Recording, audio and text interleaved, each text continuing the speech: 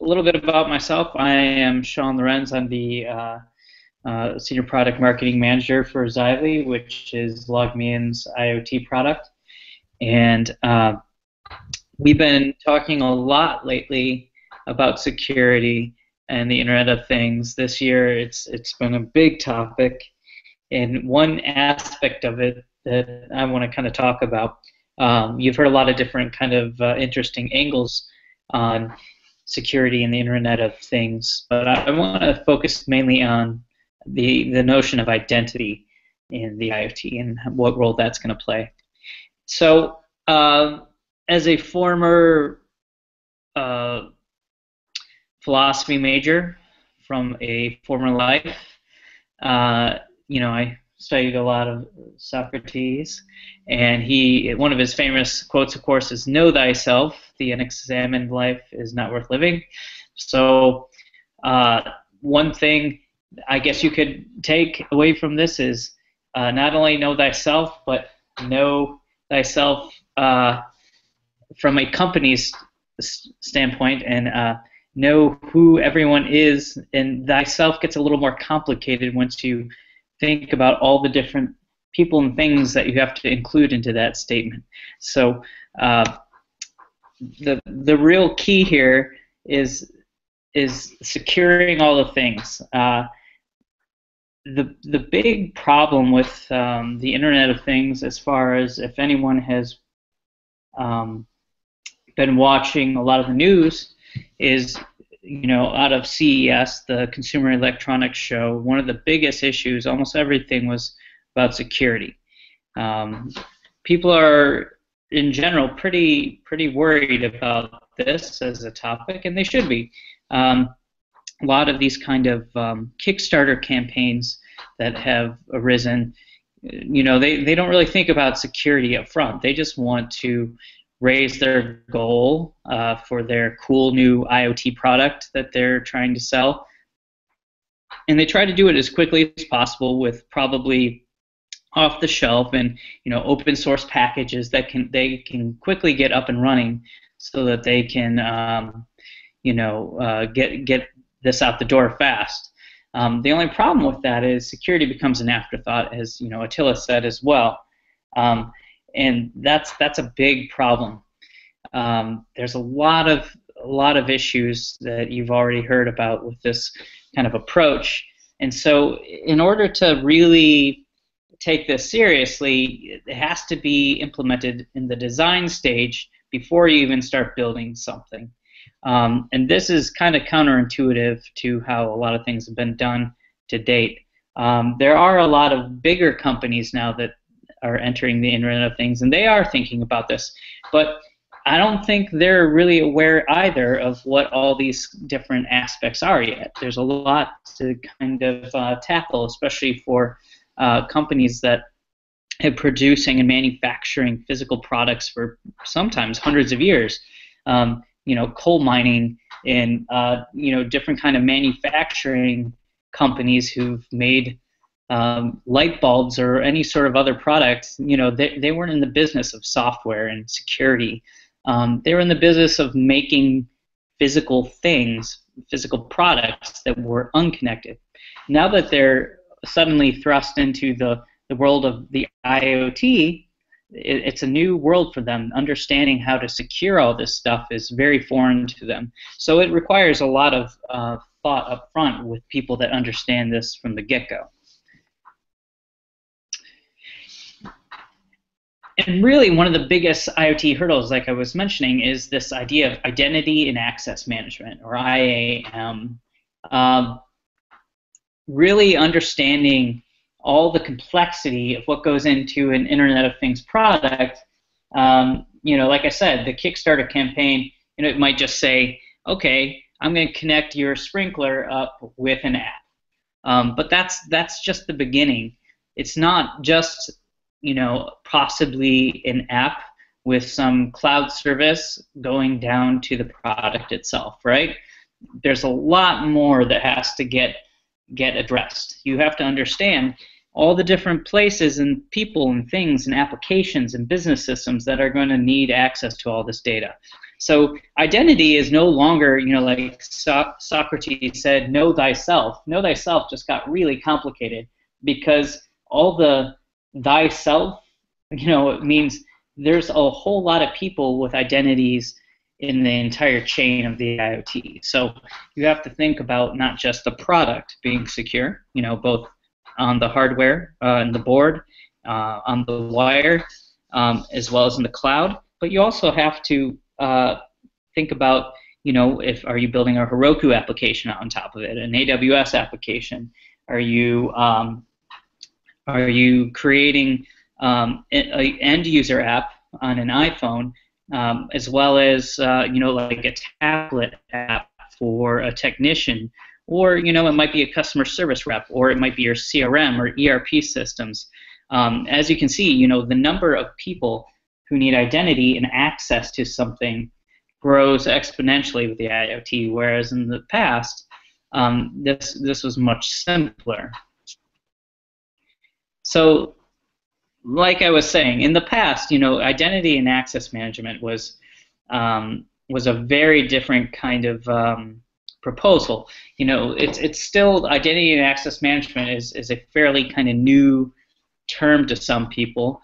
And it's been a little bit easier to kind of understand, as far as, a lot of people thought IAM handled, single sign-on, and this kind of notion of understanding one app, one user, one kind of service, right? Whereas that's not the truth anymore. Right now, there could be multiple products for just one manufacturer. So you might have, GE makes a dishwasher, but they also might make a washing machine, a coffee pot. They may have 20 or even 50 different SKUs, and each of those products, might communicate to each other. But then, if we really want to take this from not just the Internet of Things, but the Internet of Things, you're going to want to communicate across all the different kinds of manufacturers. Your Lutron lights, your blinds, your floors. You get the idea. So, in order to really handle identity outside of the more traditional kind of web user interface and web kind of infrastructure setup, we have to find ways to handle the complexity of all these different users and identities that are trying to access the data coming off our connected products. So relationships, as Will Ferrell is showing here, are key to understanding the Internet of Things.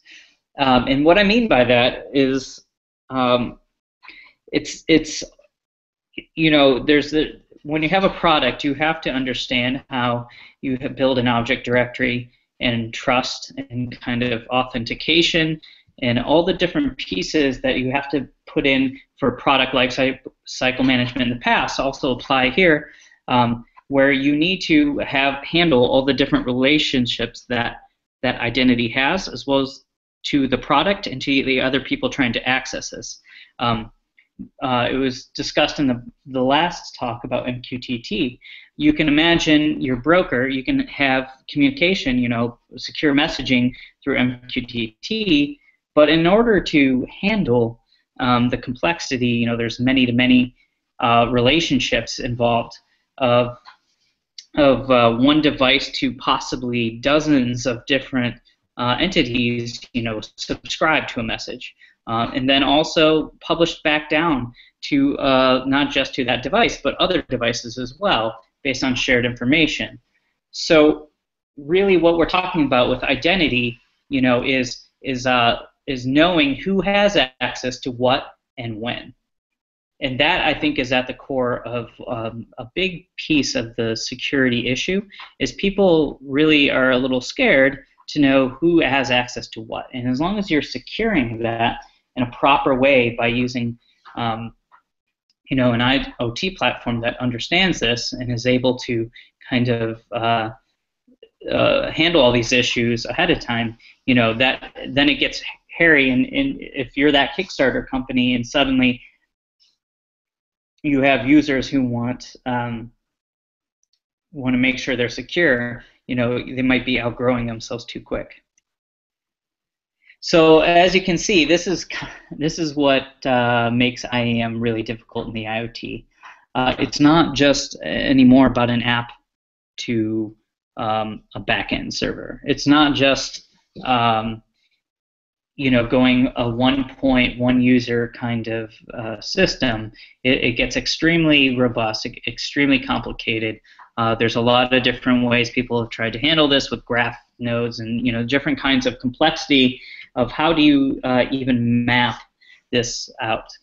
So when you're dealing with access and identity, there's a lot of handshakes that have to happen across the different users. And as long as you understand, you have users, you have applications and devices, and how each of these interact with each other before delivering and granting access to that information, then you're well ahead. You also have to deal with understanding the kinds of groups of information. So if, let's say, you're a building manager and you have access to certain rights, like turning on and off the lights, the HVAC system, you might grant someone who's only coming in for 2 hours to repair that HVAC system certain access at that given time.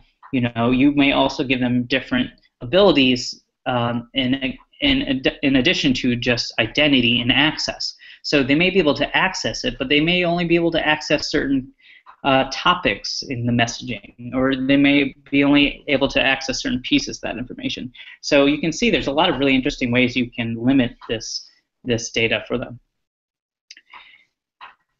So where do you start?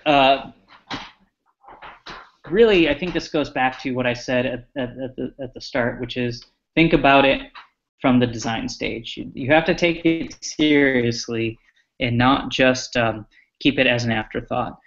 This has to be something, if you really want to build a successful connected product, that if you get lucky and build the next Nest thermostat, you're going to have to handle the complexities that I'm talking about. I'm sure Google has had to deal with this as well.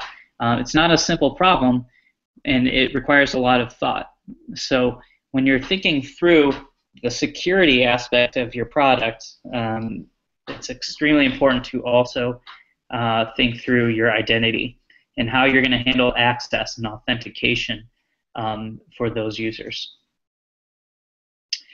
So I kept it pretty short and sweet. That's it. Let me know if you have any questions. Thank you.